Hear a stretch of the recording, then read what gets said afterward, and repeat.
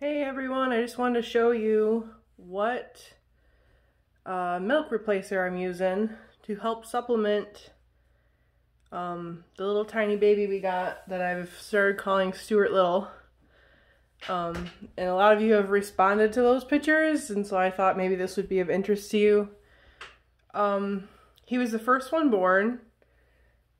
When he was born, I had a package scheduled for delivery that contained milk replacer. Well, because we had a big old winter storm here, that ended up being delayed as they were born. So I actually ordered the formula on the left from Tractor Supply, and I used that for the first day and a half until the foster care came in. Now, the first couple litters I've had the foster care on hand, and I didn't need it, and it ended up expiring, so I threw it away.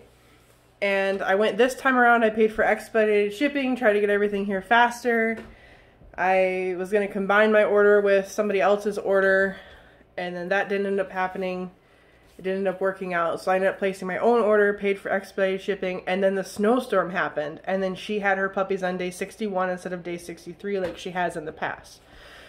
So I ended up ordering this Esbilac, the stuff you see on the left from Tractor Supply, and I had a neighbor go and get it for me while she was still delivering puppies. So I figured he was really small, I was worried about him, I wasn't sure what was going to happen. He's a feisty little guy, but he gets knocked off a lot, and so I've been trying to give him extra time with mom, but I've also been supplementing him to give him a little bit of extra calories. So the difference between the one on the left and the foster care is actually quite significant to me and apparently to him as well. You do both 1 part powder to 2 parts water for each one.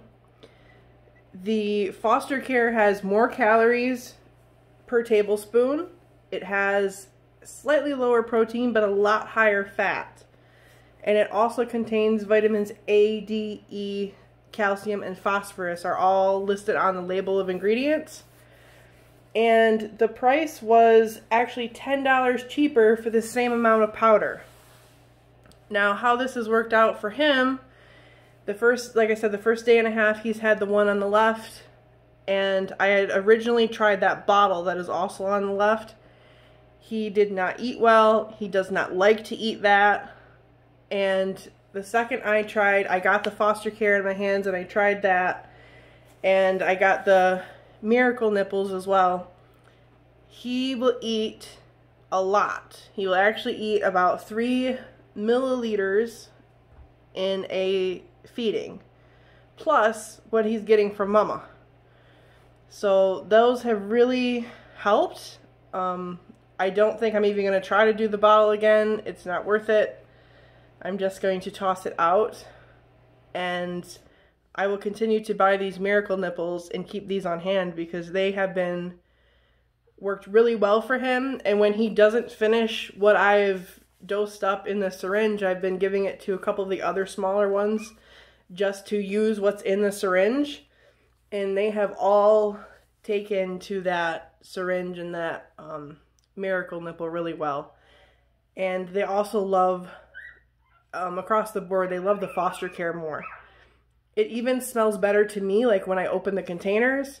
The foster care smells like a milk protein powder supplement, and it's just, it mixes better, and the puppies like it better. So that's what we're doing right now, and what I'm doing right now. I'm a one-man band now, so doing this on my own, but that's okay. So yeah, foster care, hands down. If you need it and you can get it, that would be my go-to right now every time over this one that you can get anywhere. But that said, if you need milk replacer and you don't have it and you need it like today, that one is a good one to go out and buy. Because, I mean, they do eat it, they just don't like it as much as the foster care. But that's all for now. Bye.